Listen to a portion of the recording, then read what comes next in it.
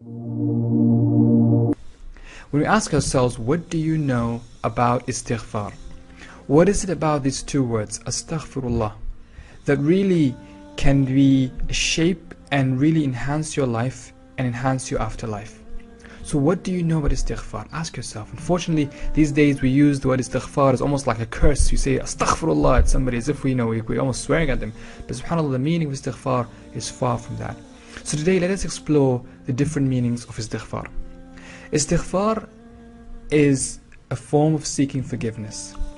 And actually, as Ibn Qayyim says, it's not just seeking forgiveness for the sin you've committed. It's seeking forgiveness for the ill effects of the sin you've committed, and it's seeking forgiveness and asking Allah for protection from repeating the same sin. So when you say astaghfirullah, what you're saying is, I seek forgiveness of Allah and I seek your refuge, that I don't want to see the ill effects of the sin in my life or the afterlife, and I seek forgiveness and I seek your refuge in that I should never ever repeat this sin. It's a form of giving thanks. How? Prophet Muhammad sallallahu alaihi wasallam, who has been forgiven all his sins, used to make in one sitting more than 70 istighfars. To the extent when Aisha radiallahu anha one day saw the Prophet praying at night, asking Allah forgiveness and praying until his feet used to swell. She said, "O Prophet of Allah, why do you do this to yourself? And Allah has forgiven you all your sins." And he said, "أَفَلَا أَكُونُ عَبْدًا شَكُورًا?" Should I not be a thankful slave? So when you seek Allah's forgiveness, when you say astaghfirullah, it doesn't have to be that you've committed a sin.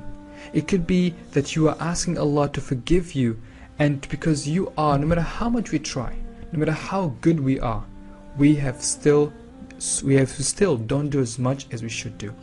So when you're continually asking Allah for forgiveness, you're actually proclaiming and saying to Allah, "Oh Allah, no matter how much I try, even though I pray on time, even though I do so much nawafil, even though I give charity, even though I do everything, but I still will never be able to do enough, and I'm not doing enough, so Allah, forgive me." There was a story of a scholar who saw a slave carrying a big burden, and every right step he took, he said Alhamdulillah, and every left step he took, he used to say Astaghfirullah. So he asked him, what else, do you say anything else? Say a different dua or something. He said, I take a step with my right foot and I remember Allah's favor upon me, so I say Alhamdulillah. And I take a step with my left foot and I remember the sins that I've committed, and I say Astaghfirullah. So the scholar said, فَقِهَ الْعَبْدِ, the slave has understood the religion. So forgiveness, seeking Allah forgiveness, does not have to be just because you've committed a sin. It's actually, you are proclaiming, saying, Allah, I'm your slave and I'm trying to do my best. Istighfar opens the doors of sustenance. There was again a scholar that once a person came to him and said, "Oh scholar, there's no rain in the lands, our crops are dying." He said, "Say Astaghfirullah." Another man came in and said, "Oh scholar, oh sheikh, I would love to have more money." He said, "Say Astaghfirullah." A third man came up, "Oh sheikh, I've no children. What should I have children?" He said, "Say Astaghfirullah." So everyone in the city sitting next to the scholar was saying, three guys came, asked three different questions, and you asked them, each one of them, to say Astaghfirullah. He said, "Didn't you hear what Allah subhanahu wa ta'ala said on the tongue of Nuh alayhi salam in the Quran, when he said, وَقُلْتُ اسْتَغْفِرُوا رَبَّكُمْ إِنَّهُ كَانَ غَفَّارًا يُرْسِلِ السَّمَاءَ عَلَيْكُمْ مِدْرَارًا وَيُمْدِدْكُمْ بِأَمْوَالٍ وَبَنِينَ وَيَجْعَلْ لَكُمْ جَنَّاتٍ وَيَجْعَلْ لَكُمْ أَنْهَارًا." Nuh alayhi salam said to his people, and seek Allah's forgiveness, and He'll open the gates of heaven for you with rain, and He'll increase your wealth and increase your children, and He'll give you gardens and paradise. So it opens the doors of sustenance. If you are poor, if you feel that if you want to open the doors of sustenance, and want Allah subhanahu wa ta'ala to bless you with more sustenance, keep saying Astaghfirullah, increase your istighfar. It opens the doors of mercy. Salih alayhi salam told his people, and seek Allah forgiveness so that Allah may have mercy upon you. People who do not say Astaghfirullah, people who do not continually ask for Allah's forgiveness, they are actually removing Allah's mercy on themselves. So continually seek Allah's forgiveness and continually ask Allah for istighfar, so He opens the doors of mercy. It opens the doors of knowledge.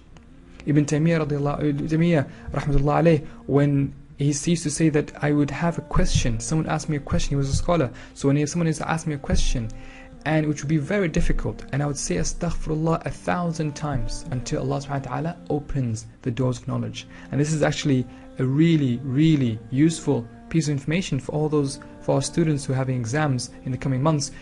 Ask Allah for istighfar. Keep saying astaghfirullah, astaghfir when you're revising, when you're going through the exam, when you're facing a difficult question. Keep saying astaghfirullah. It opens the doors of knowledge.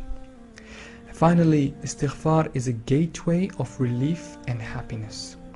Istighfar relieves you, makes you happy. When you're feeling that sadness within you, when you're facing a difficult situation, keep saying astaghfirullah, astaghfirullah, astaghfirullah.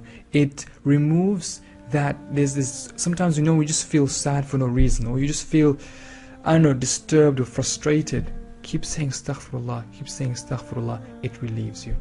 So I hope I've managed to give you a glimpse into the huge treasure chest we have called istighfar. It's only 2 words and it won't cost you anything. Just say it.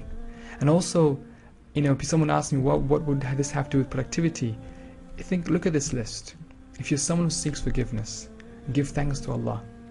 And with this dua, it opens the doors of sustenance, opens the doors of mercy, opens the doors of knowledge, and makes you happy.